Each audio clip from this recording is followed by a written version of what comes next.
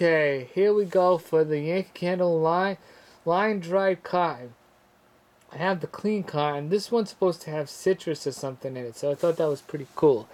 This is another one that was made in 23 last year, and we're already 7 months into the year, so this candle's been around for a while. It's got a decent label. You can tell it must have citrus in it because a lot of the citrus candles have this color wax for some reason. Yeah, that's because it looks like citrus.